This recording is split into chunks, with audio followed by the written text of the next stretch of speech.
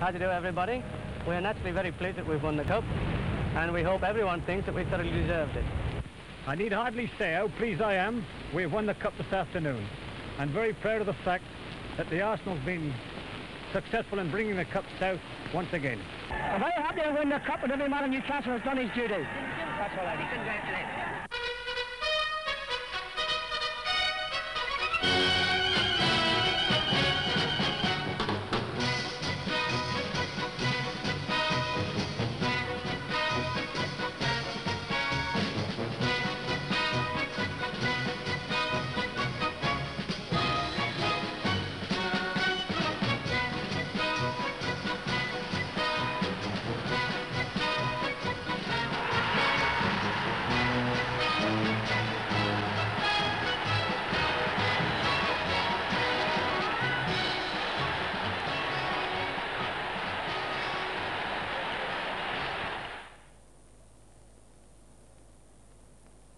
It must be marvellous to walk down those steps, holding the FA Cup. All those cameramen waiting, all those fans cheering. Then there's the lap of honour, all that chaos and all that lovely noise. And where it's noisiest is where the real fans are. Something always tells the winners to pause for a moment and give those fans a special salute with the cup. Billy Bremner knows what it's like. So let's follow him around.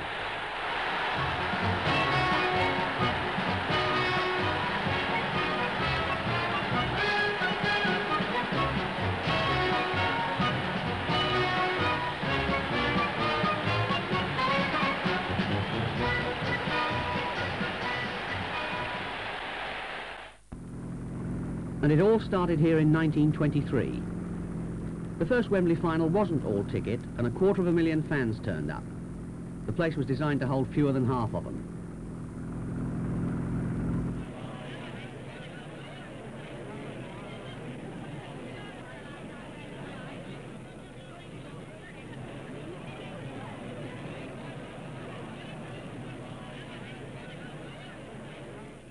More than 200,000 forced their way in, spilling onto the playing area. The first Wembley hero was that policeman on the white horse who helped clear the pitch before Bolton beat West Ham 2-0. Northern teams were to dominate Wembley finals during the 20s, except in 27 when Cardiff beat Arsenal. The London club soon returned to Wembley. Huddersfield in the striped shirts had been the super side of the 20s, winning the league championship 3 times running and finishing second on the 4th year. But after they lost their famous manager Herbert Chapman to Arsenal, it was the Gunners who became the major power in the land.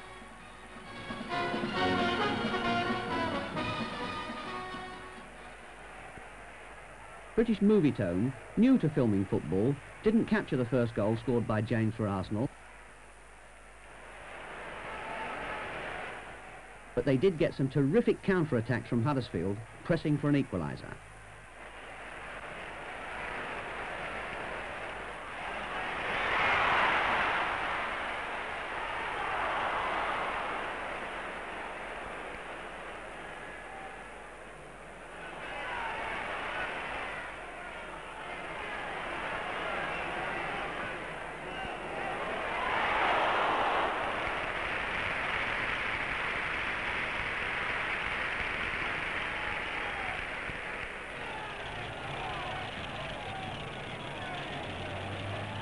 During the game, an unexpected visitor. It was the Graf Zeppelin, Germany's giant airship.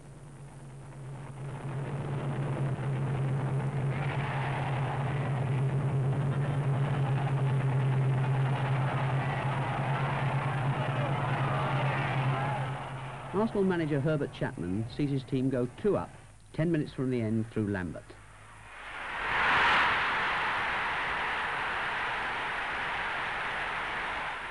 Parker collects the cup, and Arsenal have become the first London club to win a Wembley final.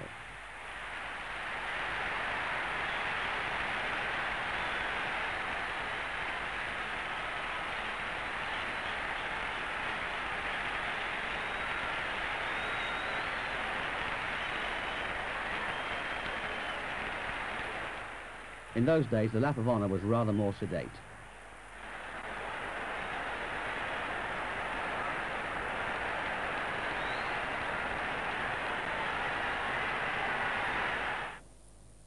Standing here, with 11 men between you and a goal as you kick off, the chances of scoring within a few seconds seem impossible. But it happened. In 1931, West Bromwich Albion in striped shirts met Birmingham City.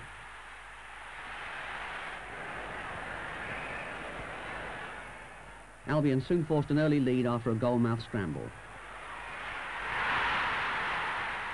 Richardson was the scorer, and even in those days there was action replay.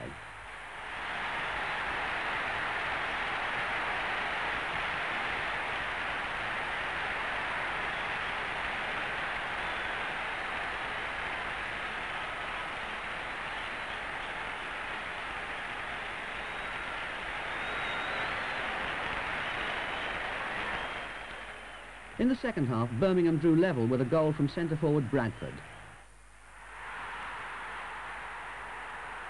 Here it is again in slow motion. But within less than 30 seconds, they're losing again. Direct from the centre spot, Albion sweep downfield. Richardson, the man who kicked off, completes the movement, beating Hibbs from close range.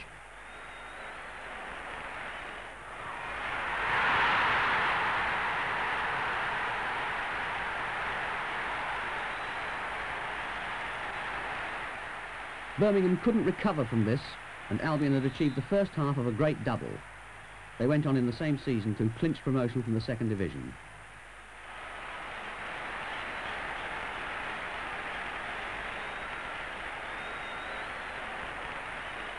In those days, players didn't kiss and hug goal scorers. But when your team has just won the cup, you still couldn't escape the fans. It takes a brave man to kiss him.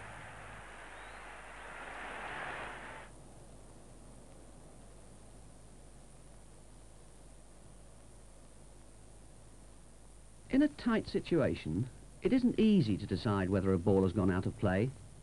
Sometimes the referee is left behind, the linesman's view is blocked at that vital split second, and then the controversy starts. Controversy was never fiercer than after the 1932 final. Newcastle met the favourites Arsenal, and the London side scored first when Hume centred and John got the decisive touch.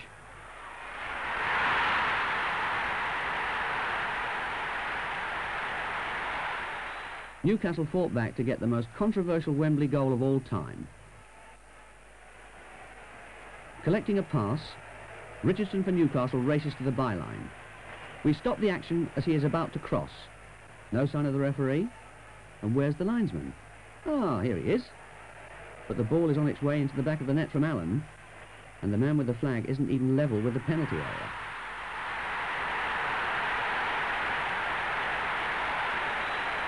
Let's see it again from another angle.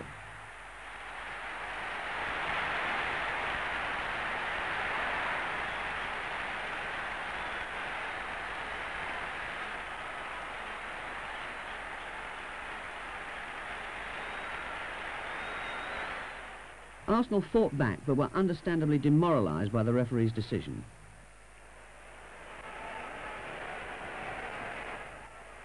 In the second half, Allen scores his second.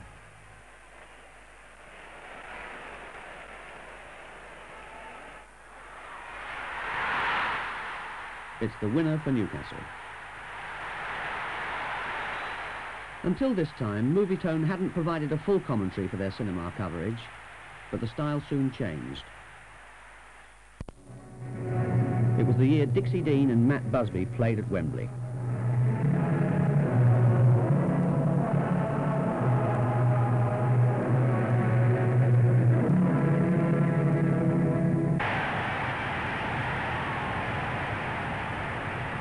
To a great burst of cheering, the two teams file out, with their shirts numbered for the first time in the cup final.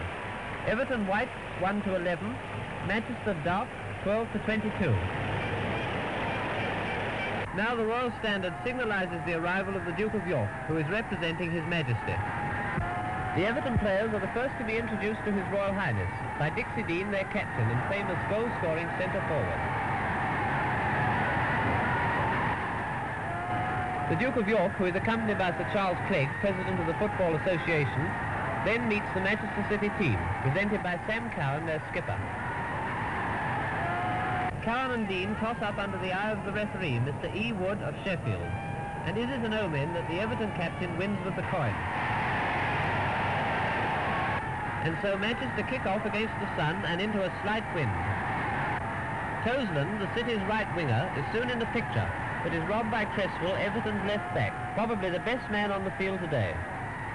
Then Stein, Everton's number 11 and outside left, has his first shot at goal, which Langford, the City's keeper, gathers and clears.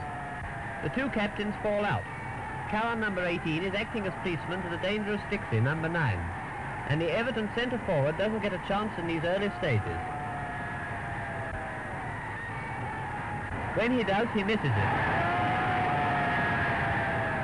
Oh, Mr. Dean, what an open goal to dream about for the rest of your life.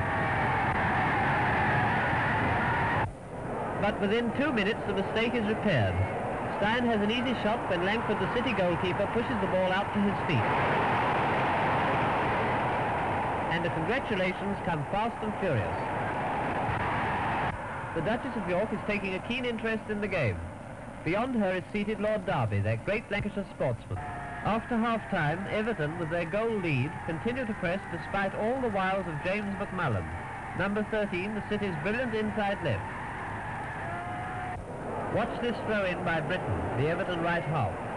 His wonderful kick presents Dixie Dean with a chance in the goal mouth, which he doesn't miss this time. Congratulations to Dixie. That was a great goal, and it's worth seeing it over again. Britton to Dean.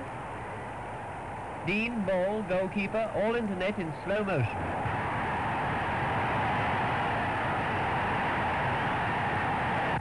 One of the gamest fighters on the City side is the outside left Brook, but no goals came to him this cup tie. Geldart, Everton's speedy right winger, is another hero of the conflict, giving Langford a lot of trouble with his accurate shots, centres and corner kicks. From one of the latter, Jimmy Dunn gets Everton's third goal, and a little right inside from Glasgow puts the issue finally beyond doubt. The cup is Everton's, but there is some delay in claiming it.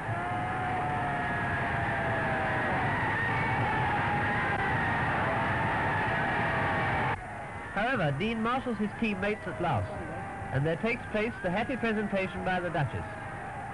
Head of the Second Division 1931, First League champions 1932, Cup winners 1933. What a record! Well played, Everton. Tom Webster, a newspaper cartoonist, was engaged by Movietone for the Cup final commentaries in 1934 and 35.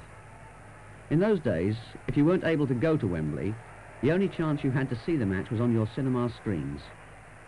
As most fans take their football pretty seriously, I wonder what they thought of these comments. This is Tom Webster at Wembley, almost talking. Portsmouth in white shirts are coming out now. Manchester City are really astonished why Portsmouth ever came out. This is Manchester City, or part of it. Look at that Manchester goalkeeper picking up his feet. He thinks he's in the Grand National. This is a bird's eye view of the play. They were the only birds who got in for nothing. Heard the Manchester City inside left is being carried off. Unfortunately for Portsmouth, he came back.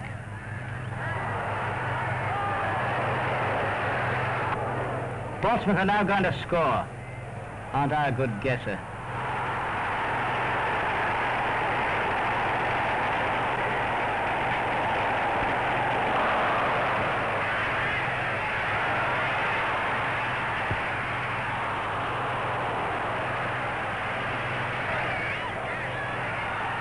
What a save. Look at that save. He'll be in the Salvation Army next year.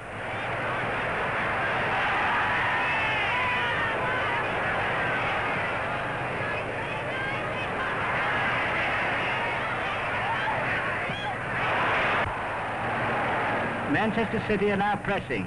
They're so pressing they're almost urgent.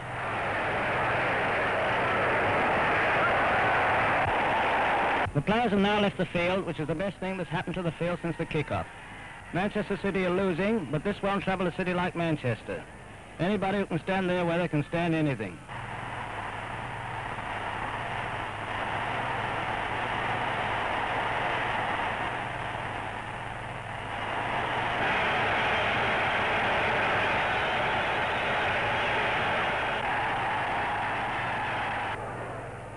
Manchester City equalise.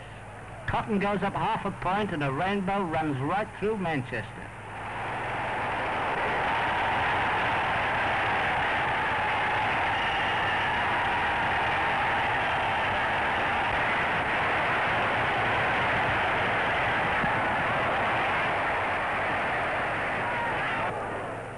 The winning goal. Look at that Portsmouth player taking the ball out of the net. Hasn't his back got a sweet expression? Tom Webster was back again the following year.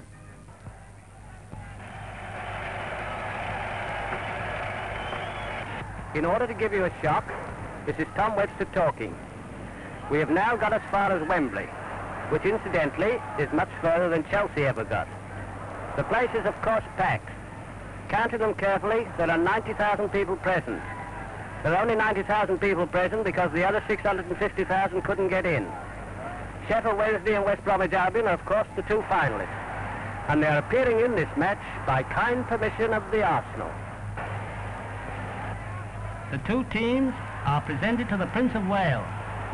At this distance, West Bromwich Albion look very happy, because up till now they haven't been presented to Sheffield Wednesday. The captains toss up.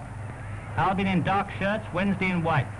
The Albion kick off, so they really started all the trouble for themselves. Here they go, every man for himself, and heaven help the directors.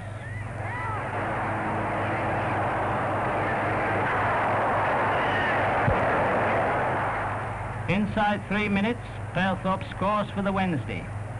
And this made Sheffield almost a nice place to live in. Now will all the Sheffield people in the audience turn their heads away, because here is something very distressing. Boys equalises for the Albion. Well, after all, boys will be boys. There should be a better joke than that, but I can't think of it.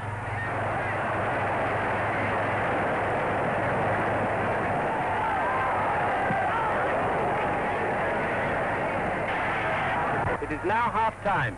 The game up to the present is a draw. And as both teams have left the field, the ground is looking better than ever. Here they are, starting the nonsense all over again. Sheffield attack fiercely, but the Albion goalkeeper clears just in time. This is done in order to give everybody in the Midlands heart disease. Sheffield scored a second goal, taken at a distance in order not to annoy anybody in West Bromwich. Albion equalised. At least the referee said so, but the Sheffield goalkeeper refuses to believe it.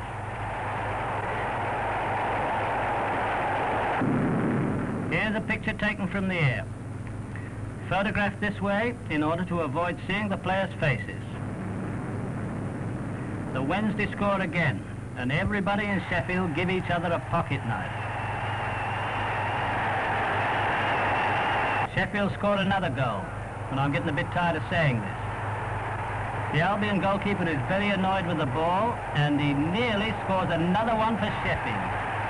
Then came the dawn, but nobody got up for it in West Bromwich. Imagine a cup final penalty in the last minute of extra time. There's no score, and 100,000 pairs of eyes are looking at you. For the goalkeeper, the size of the target he has to protect suddenly seems enormous. For the penalty taker, that target shrinks with every step. This was the situation in 1938, when Preston North End met Huddersfield Town.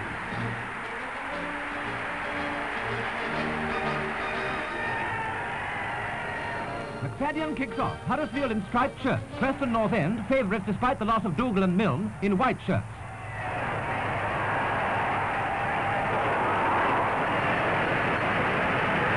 It's soon seen that Young, the Huddersfield captain and centre-half, is in form. While as for their attack, young Isaac is prominent at inside right, dribbling upfield with Hume on the wing in watchful attendance.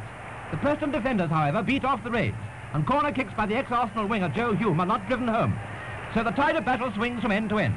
And in the counter-drive by Preston, O'Donnell, their outside left, misses a chance. Half-time, no score. His Majesty no doubt recalls the match in 1922, when the same protagonists met in the final, and he, as Duke of York, made his first cup presentation to Huddersfield. Preston start the second period, quite a feature of which is some mighty throwing in by Shankly, Preston's right half.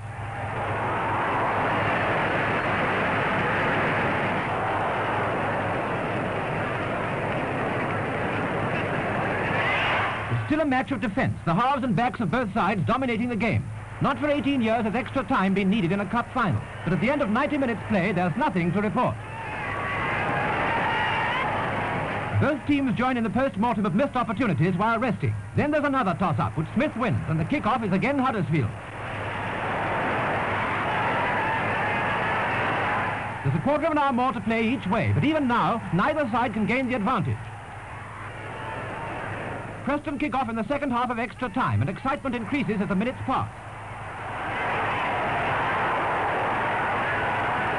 Many have abandoned hope of a goal, and a replay begins to look like the only result when the last-minute drama occurs. Much, the ball at his feet, is going to shoot when Young tackles. Much falls, and the penalty is given by Mr. Jewell. But before showing that, Movietone repeats the incident for you in stop motion.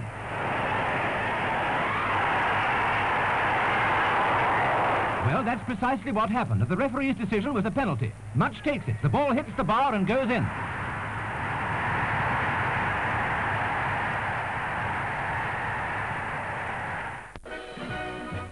Wolves came to Wembley as the hottest favourites for years. But after 30 minutes, Barlow had scored for Portsmouth. And though this strong young Midlands side was fighting desperately to stay in the game, Portsmouth was soon to get a second goal. Anderson throws one down and beats Scott with a cross kick. And now watch his acrobatics in slow motion. Anderson has a shot, it bounces off a defender, it comes back to him, and Scott just touches it as it whizzes into the net, with Parker on the right, still watching like a cat. Just look at that. Half-time and the Wolves 2 down. Portsmouth kick off. Barlow sends it right over to Parker on the left wing. He races down and he centres for Barlow to score. Too easy. In slow motion, the ball comes to Scott from Barlow, and Scott is a couple of yards out of goal. He half stops it, he spins round, and he just can't retrieve it. It's over the line, but Parker takes no chance, and he forces it into the net. There are going to be no disputed goals for him this afternoon. Then there's a dance. Pompey's glands seem to be working so well, they're back to the childhood gaze, and dancing a ring-a-ring-a-rosy.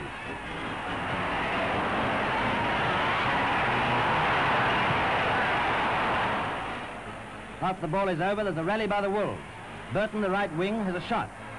Walker saves and clears upfield, but the pressure continues. Dorset, Rowe and Westcott all collide and crash. Another attack, and Walker looks to be heading for Kingdom Come. But at last, the Wolves get one through Dorset. When we give it in slow motion, we get the best out of it, for it's the Wolves' only goal. From then on, it was all Pompey. Worrell centres. It's cleared. Then McAlinden is off. He taps it back to Worrell. Worrell sends it over to Parker. Parker centres to Barlow. Barlow back to Parker again, and Parker shoots, and it's tipped over the bar. Sit down, sir. Pompey's just going to score again, and Parker does with his head. In slow motion, after a wing-to-wing movement, Worrell sends one over to Parker, and Parker is in perfect position to do the rest. Scott touches it, but it's travelling too fast. Pompey could have gone on scoring all night like this, but the whistle goes for time, with the result Portsmouth 4, Wolves 1. And so Jimmy Guthrie collects the trophy from King George VI. This had been Pompey's third appearance at Wembley and their first victory. They were to remain holders for a record 7 years without playing a match. Another competition called World War II caused the suspension of all official soccer in these islands.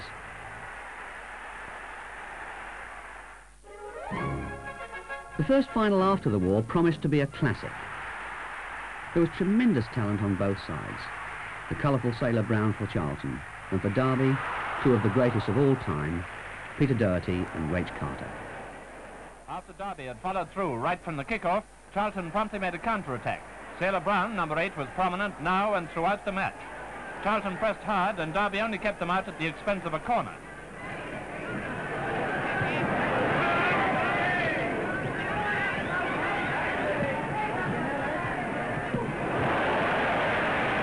Already already excitement was running high both off and on the field, and there were a number of accidental infringements in the keen struggle for an early lead.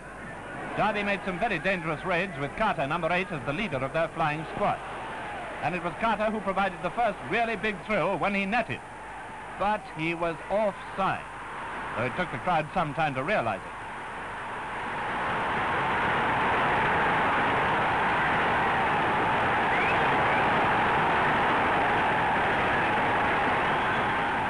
Half-time came with no score, but there was a display of vaulting and agility by members of the Army Physical Training Corps, who seemed, if anything, almost more athletic than Charlton. The King chats with the president of the FA, the Earl of Athlone. The PT boys become more and more athletic while the crowd waits and watches. With the Princess is Mr. Brookhurst, the FA chairman.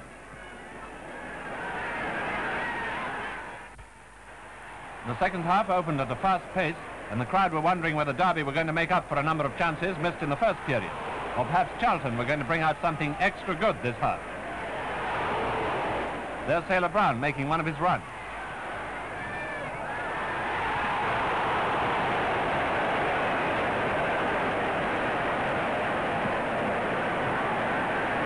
Then the newcomer came on the field to join in this exciting game.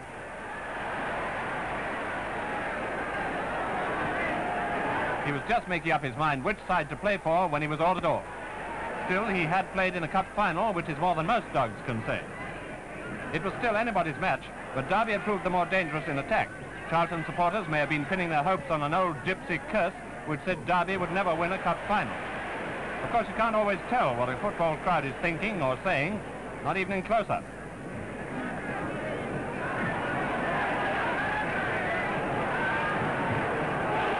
Just the same, they were enjoying themselves, each in his own way, that's certain.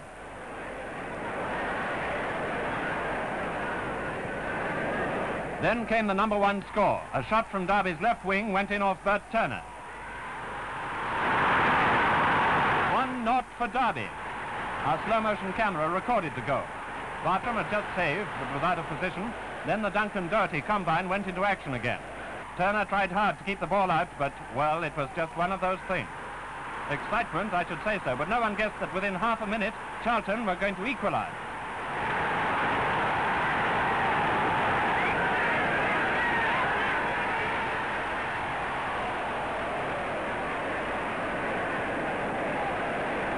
From a free kick, Bert Turner scored.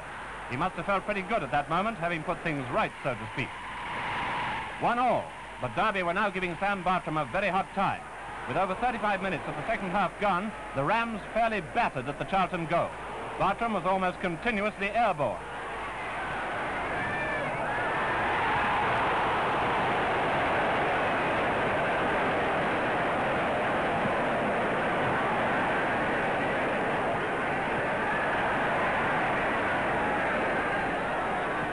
Time, and still 1-1, so an extra half an hour has to be played.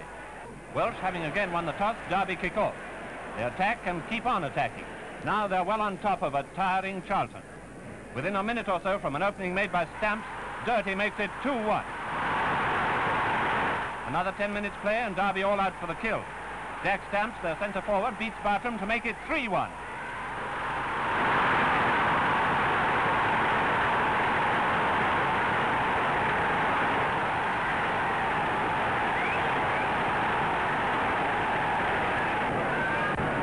Half-time in the extra time, Charlton kick off, and though they battled gamely to retrieve the situation in the last period, they can't prevent Stamps doing it again.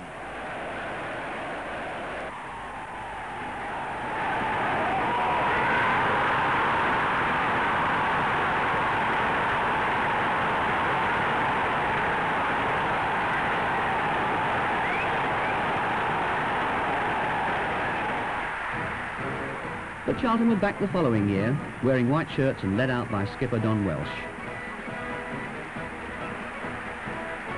Here he is with Burnley captain Alan Brown before the kick-off.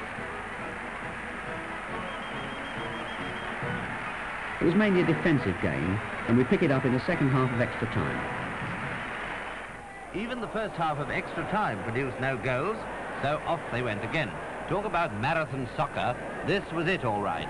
Even now, there didn't seem to be any reason to suppose that either side could break through the opposing defence and score. Like his opposite number, Alan Brown, Harold Phipps, number 5, Charlton's centre-half, played a remarkably stout game.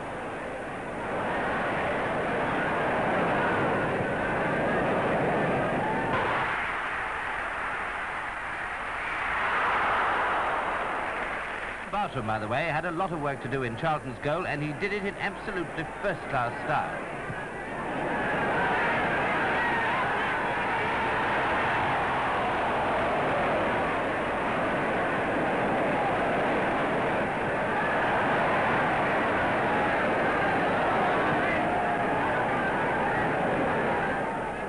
As we all know now, Chris Duffy, who worked so hard he even played on the right wing as well as the left, proved to be the match-winning hero.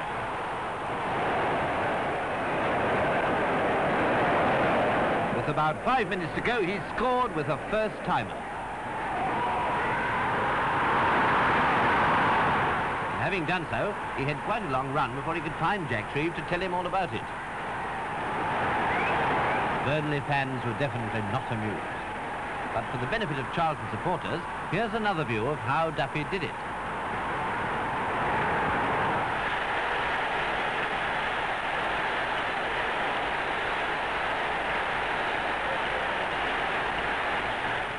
In 1948, Stanley Matthews makes the first of 3 cup final appearances.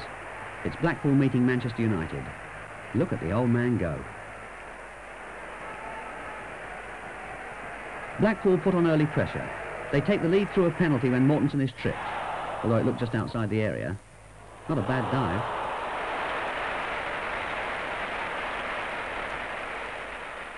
Shimwell takes the kick, which Crompton almost saves. Almost.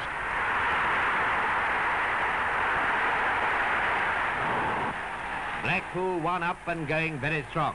Ricketts centres from the left wing, and Mortensen makes a magnificent effort that just failed. Oh, hard luck indeed.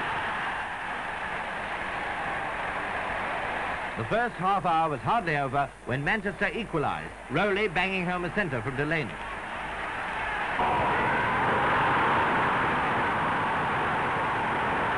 Five minutes later, however, Matthews is at it again, working his way through when he's tackled by Aston, Manchester's left back, who scrambles about on the ground and evidently handles.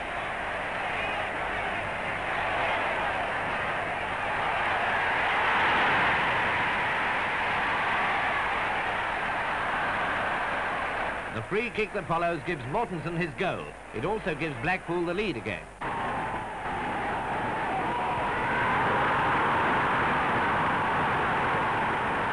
The Duke of Edinburgh was with the King, watching this most thrilling of cup finals, and when Blackpool kicked off in the second half, thrills were mingled with anxiety, if you can judge by individuals in the vast crowd.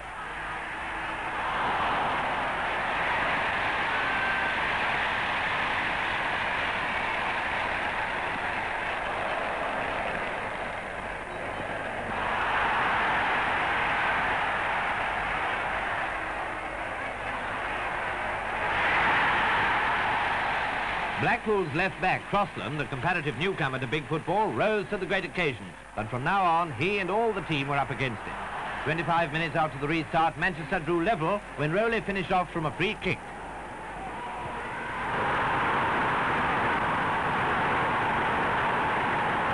Two all, but Manchester now right on top.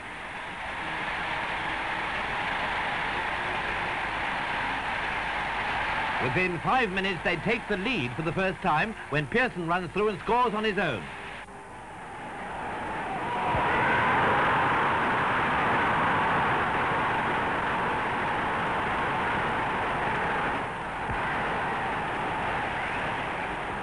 Cheer up, sir, the match isn't over yet. All the same, it was as good as over when Manchester's right half Anderson scored from far out to make it 4-2. Never mind, my lad, better luck next year.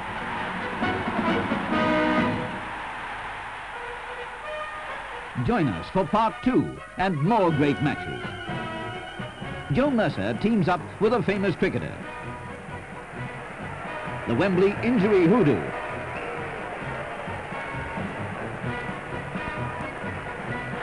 Some great goals. Tommy Doherty gives away a vital penalty. Matthews gets his cup winner's medal. and a London club completes a fabulous double. All this and much more in part 2 of Wembley Soccerscope, presented by the Daily Mirror.